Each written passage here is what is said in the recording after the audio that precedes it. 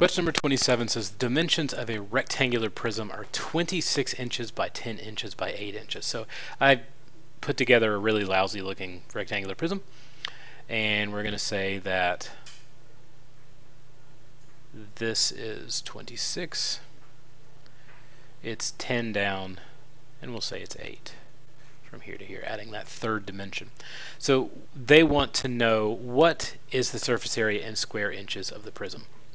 There's a couple different ways that we can go about getting this. One of the options is, of course, to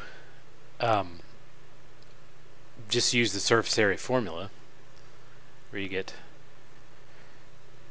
this bad boy. SA is equal to 2AB plus 2BC plus 2AC. That's something that we could do. That's fine. You're welcome to use that. I tend to not do it that way. I just want to look at all the parts. It kind of eases my mind a little bit if I know that I've covered everything. So I have the top and the bottom. So the top would be here. It would be 26 long and 8. So I have one of those on top. I have one of those on the bottom. Because really the surface area is just the area of all the surfaces. And then I have the front, which would be 10 tall. This is 10. And from here to here is, of course, 26. And as you can see, you don't really have to pretend that they're different. They look almost exactly the same, but one's 8 and one's 10. That doesn't make any sense, does it? I don't draw to scale. And then finally you have your end caps, so 10 and 8.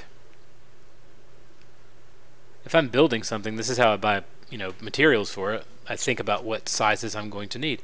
To find area, of course, these are all rectangles. Length times width. So in this case, it's 26 times 8.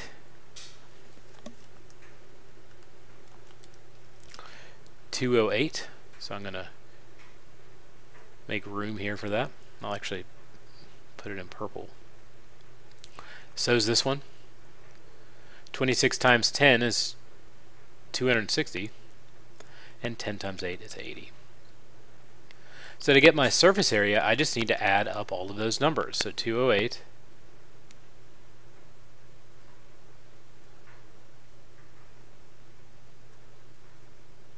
80, sheesh.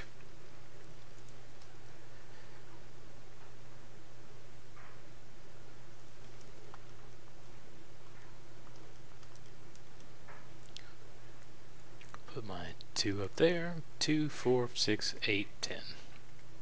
1096. And since I did two-dimensional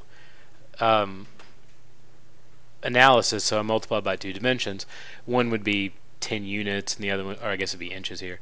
Inches times inches, which is inches squared, so 1096 inches squared.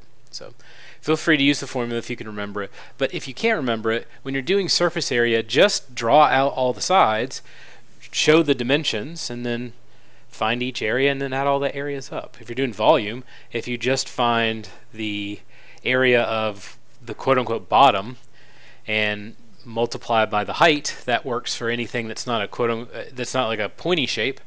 And then if it's a pointy shape like a cone, do the volume of the bottom multiply by height times 1/3. So there you go, a little extra bonus information on that one.